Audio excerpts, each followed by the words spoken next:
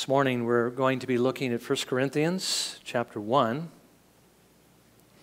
particularly at verses 10 through 13. So let me read those for you as we begin.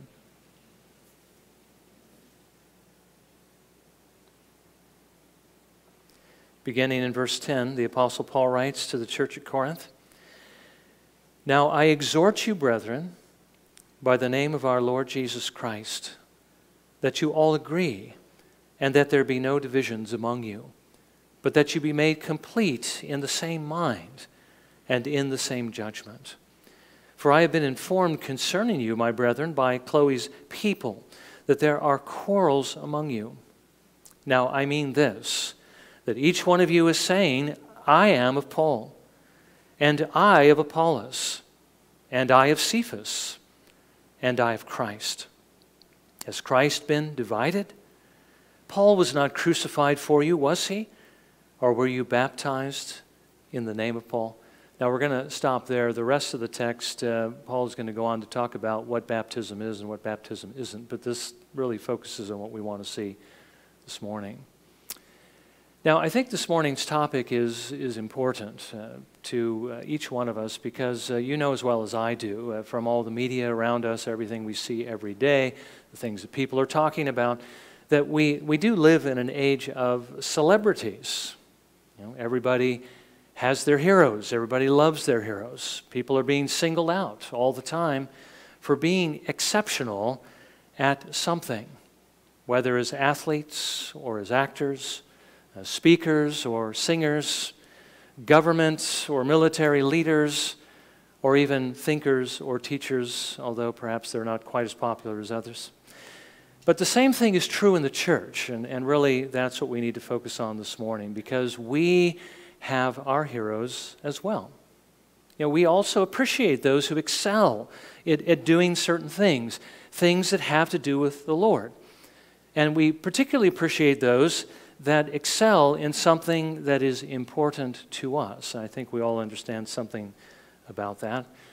Have you ever noticed how those who have a burden for missions tend to talk about the missionaries who have most influenced their lives? And certainly there's a number of those, particularly those that have gone where no man has gone before, who have opened foreign lands up to the gospel and who have brought many people to the Lord Jesus Christ. And certainly Hudson Taylor would be numbered among them, or William Carey and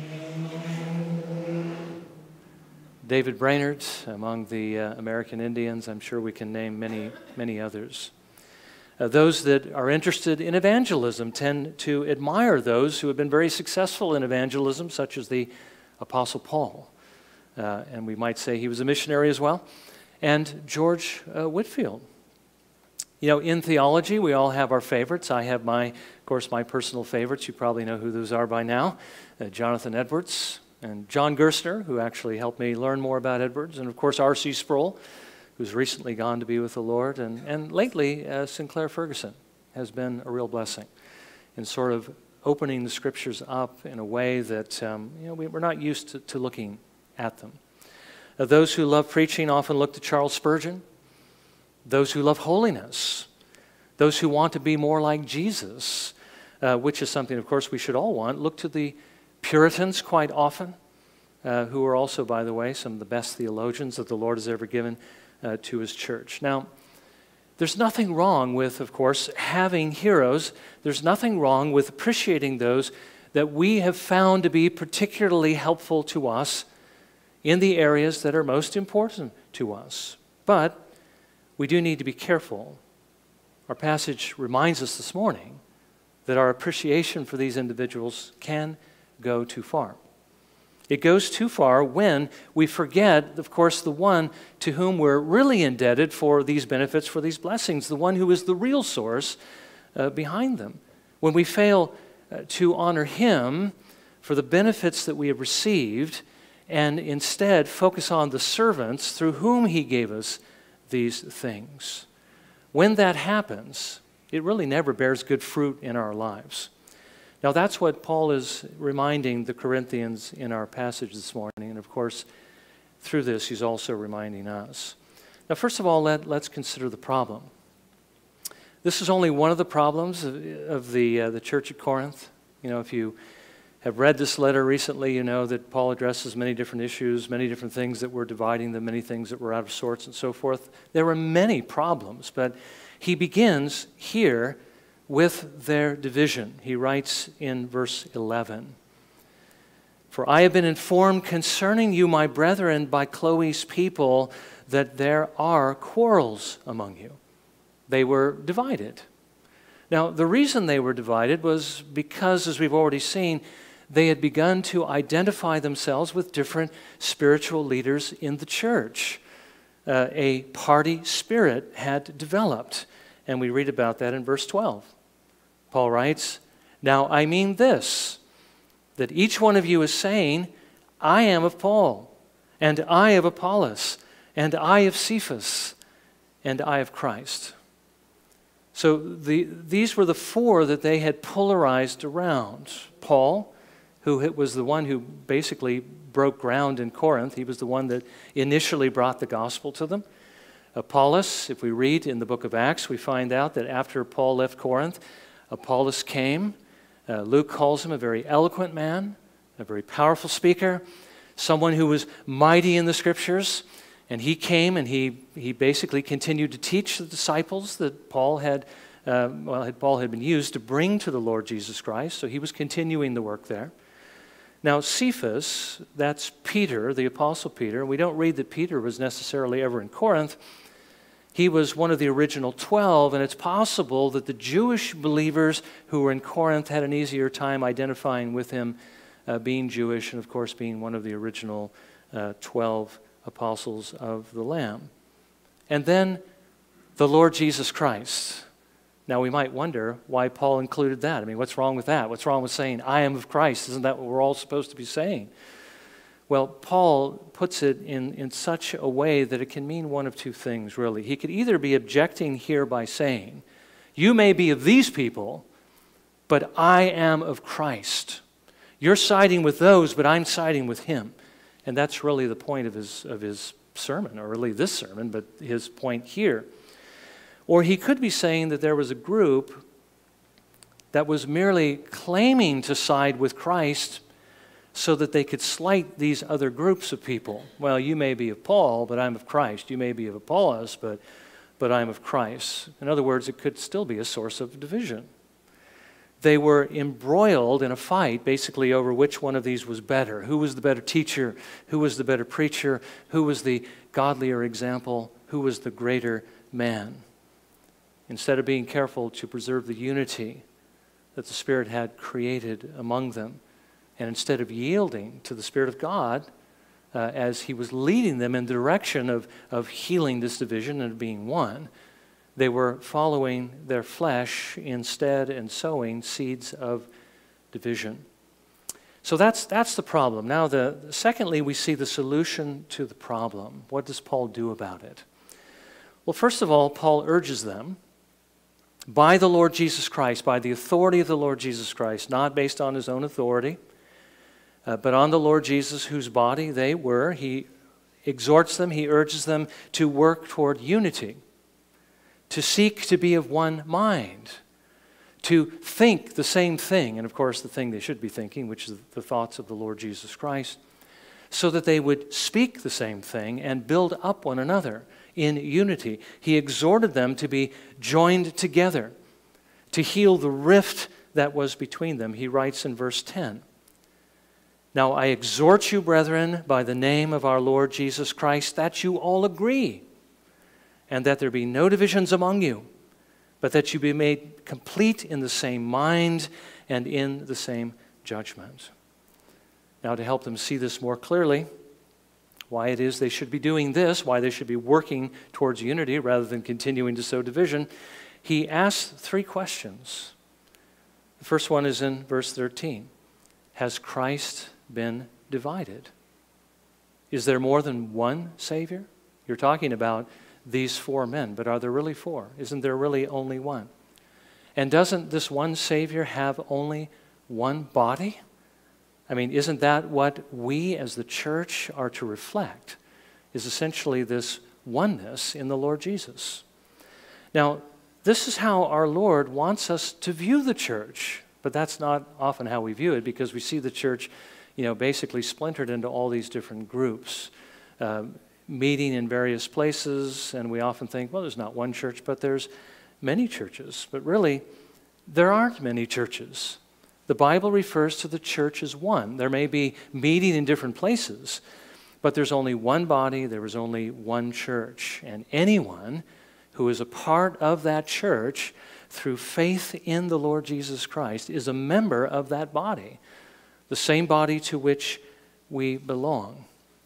Now, perhaps if the whole church began to think more along these lines, it might help heal some of the divisions that exist within the church that mar the Lord's testimony through His church today. One of the things that the Roman Church likes to point to among Protestants is the fact that we are so divided. And the fact is, we are. So we need to pray that the Lord would help us really as an entire community of those who believe to reflect that unity in the Lord Jesus. Secondly, Paul asks in regard to those who were looking to him as basically their hero, as their example, as the one that they identify with. Again, in verse 13, Paul was not crucified for you, was he? Paul is basically saying this: some of you are claiming me as your spiritual leader, but who am I? I'm not the Savior. I'm not the one who gave his life, who laid down his life on the cross to take away your sins, who bore God's wrath for you so that you might live forever. He isn't, but of course Jesus is. And along these lines, he says, thirdly, or were you baptized in the name of Paul? And again, he could mean one of two things by this. He could be saying either, I'm not the one who authorized baptism. When Jesus says, I want you to baptize them in the name of Christ, or that's basically the authorization. He's saying, I'm the one who told you to go do this. So it could mean that, or it could mean this. You were not united to me in your baptism, were you? Baptism really is really a picture of the Spirit's work of uniting us to the Lord Jesus Christ. When we are baptized into Him. It's a picture of the Lord putting us in, the Holy Spirit putting us in the Lord Jesus Christ, where all the blessings are, where life begins to flow through us, where He is applied to us, His sacrifice is applied, and it washes away all of our sins. So Paul is saying this: you weren't united to me in baptism. I'm not the one who sent my Spirit to renew your souls. I'm not the one who washed away your sins and raised you to life. Again, Paul is saying essentially this: take a step back and look at what you're saying. Look at what you're doing. This is what you're really saying of all these men, as long as you identify the blessings with them and not with the Lord Jesus Christ alone. Is that what the Spirit of God would lead you to do? Obviously not, but your flesh, the sin that's inside of you, would certainly do that. He writes in chapter 3, verses 3 and 4. For you are still fleshly. For since there is jealousy and strife among you, are you not fleshly? And are you not walking like mere men? For when one says, I am of Paul, and another, I am of Apollos, are you not mere men? In other words, aren't you living like the people of this world, admiring other people rather than looking to the Lord Jesus Christ? Now finally, Paul then, after telling them essentially what it was they were doing, and really how blasphemous that is, he puts everything in perspective and he tells them what they ought to be doing instead, how they should be viewing him and these others, telling them how they should view their spiritual heroes, and showing us how we should also keep ours in the place they should be. He says, first of all, we should see them as servants. Servants that the Lord raised up for our good. Servants that He sent to bless us. Now, we benefited through their ministry, but it was the Lord who actually gave this benefit. It wasn't them. You see how easy it is to confuse these things. Paul writes in chapter 3, verse 5, "What then is Apollos? And what is Paul? Servants through whom you believed." Through whom, okay, you believed. Even as the Lord gave opportunity to each one. Now, Paul goes on to say it's true that he planted the seed. He was the one that brought the gospel to them on his second missionary journey. And yes, Apollos watered the seed. He came to Corinth after Paul and after Aquila and Priscilla had essentially corrected him and helped him better to understand the gospel, and he continued to build them up in God's word. But neither Paul nor Apollos made that word effective either to save or to build up. God was the one who did that. He was the one who sent his Spirit to raise the dead through the preaching of the gospel, to raise them to new life under Paul's preaching. He was the one who sent his Spirit to build them up under Apollos' teaching. And then when you step back even a little bit further and understand, if God had not called Paul and Apollos into his kingdom, if he had not gifted them, if he had not called them to be ministers of the gospel, if he hadn't sent them to Corinth, they wouldn't have been there in the first place. The fact that they were there and had the ability to do what they were doing also all came from God. This was his doing, and this he provided out of his infinite love for his people. And so Paul concludes in verse 7 of chapter 3, "So then neither the one who plants nor the one who waters," not the one who evangelizes or the one who teaches, "is anything, but God who causes the growth." He is the one who is to be honored. He is the one to receive the credit and the glory. He's the one who gave the benefit. He caused life and he caused growth. Now, both Paul and Apollos and all these others are going to be rewarded for being faithful to do what it is that the Lord had actually called them to do according to their faithfulness. Paul writes in verse 8, "Now he who plants and he who waters are one, but each will receive his own reward according to his own labor." But they always had to keep in their own minds, as well as in the minds of their hearers, that they were only the laborers, the workers in the field. They were only the workers or the laborers who were basically building the house. The house, the field, actually belonged to God. And so did the success or the fruitfulness of their ministry in the field and on the house. It depended entirely upon God. And so he concludes in verse 9, "For we are God's fellow workers, you are God's field, God's building." He's the one who ultimately makes the difference, and so he is the one who is to receive all the glory. Okay, so that's the point that Paul's making here. Now, let's think about different ways that we can apply this that I think would be helpful. The first thing the Lord wants us to see is this, that no matter how much we love and appreciate those that the Lord has used to minister to us, whether those who first brought the gospel to us and were the means of our salvation, or those who taught us and built us up in the truth, whether they're alive today, still on the earth today, or have already gone to be with him in glory, whether we benefited from their example or the insights from their teaching, we do need to remember a couple of things. They did not save us, okay? The Lord saved us. The Lord was the one who gave us the Son. The Lord was the one who gave us the Spirit. He is the one who gave us life in the Lord Jesus Christ. We need to remember that though they may have taught us, they are not the ones who made us grow. They were an instrument to that end, but the Lord is the one who actually made us grow. He's the one who sent the Spirit of God to illumine the Word of God, to make it beautiful, to make it acceptable, and to change us. He's the one that makes it effective to save and to build us up so that we might become more like Jesus. I mean, think about this. Two people can hear the same gospel. One is saved and one isn't saved. Okay, the same servant doing the same exact thing, but God is giving the benefit, gives to one, doesn't give to the other. Many people hear the same teaching in particular places. Some are blessed, some grow, and others don't. Again, God is the one who makes the difference. We need to remember again, too, who it was that actually raised these people up and equipped them to do what they're doing. The Lord did that too. Now, we can appreciate, of course, what others do for us, and we do appreciate them.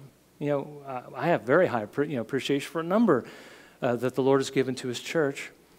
The servants that He sends to us, but we really need to remember to give Him the credit for the benefit. They plant, they water, but God is the one who causes the growth.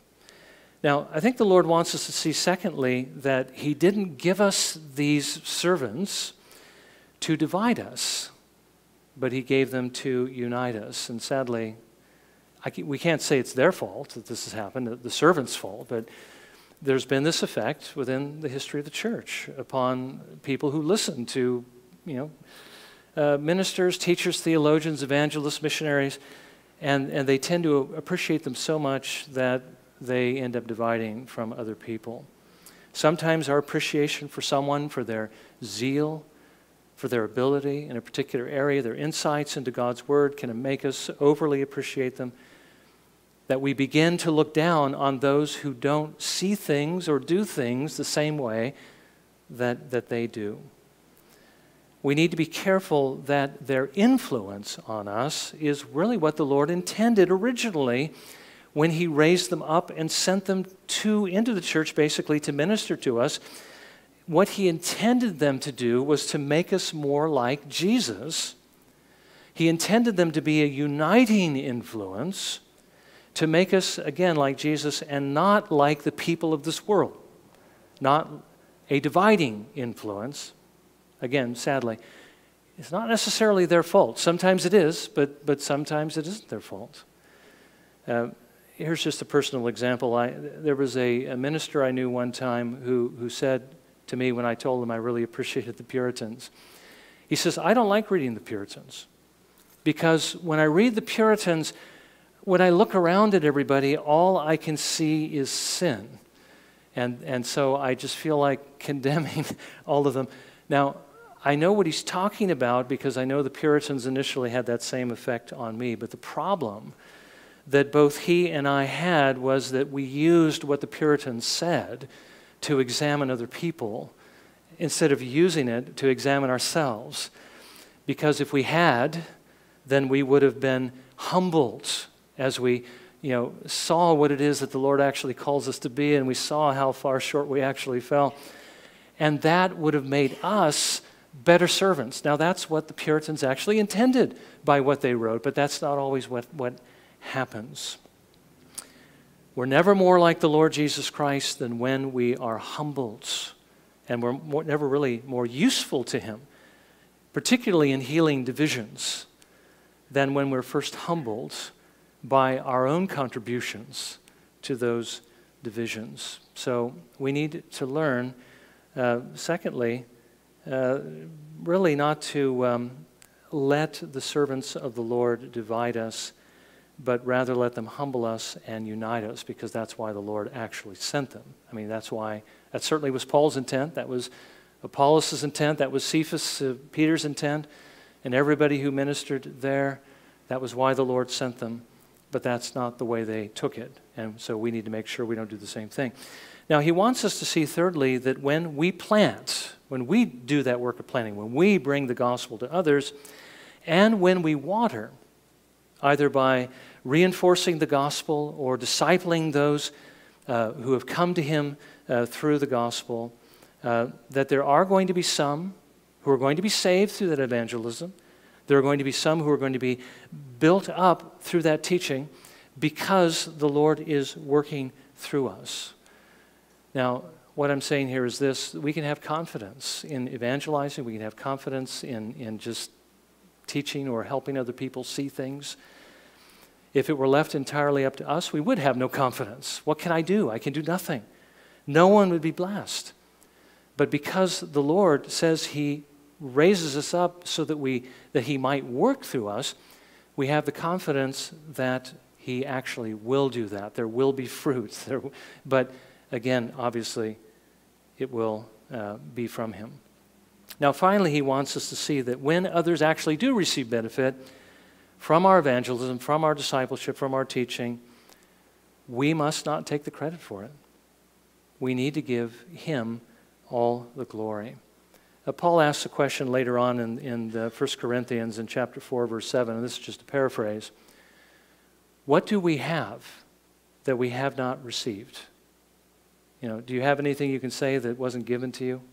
Your existence, your life, your breath, your food and covering, Christ's spiritual gifts. Is there anything that you can say that you have never received? Well, no. Everything we have has been received. And then so Paul asks the follow-up question, so then how can we boast as though we didn't receive it? We can't. Okay? We need to remember that everything that we have is from the Lord. Everything that we have, he has given to us. It's on loan to us. We're only stewards, basically, of these gifts and of these graces. So that when we use these things and others are blessed by them, it's because God is the one who is giving the blessing. He gives us the equipment, he gives us the tools, but even in the exercise of the tools, the only ones who benefit from it are the ones that he is directly benefiting through these things. So the bottom line is simply this. God is to get all the glory. If he does something good from you or through you, don't pat yourself on the back. If he brings somebody to faith in Christ, don't say, I guess I must be a great evangelist. If somebody benefits from your, something you teach them, don't say, I must be a great teacher. And don't take the credit for these things, but give the credit where the credit is due, and that is to the Lord. Out of his love, he's called us into his service that we might minister, and it's a great privilege, and we'll be blessed for having done this. But again, if anyone benefits from it, it's purely the Lord's work. It's his doing.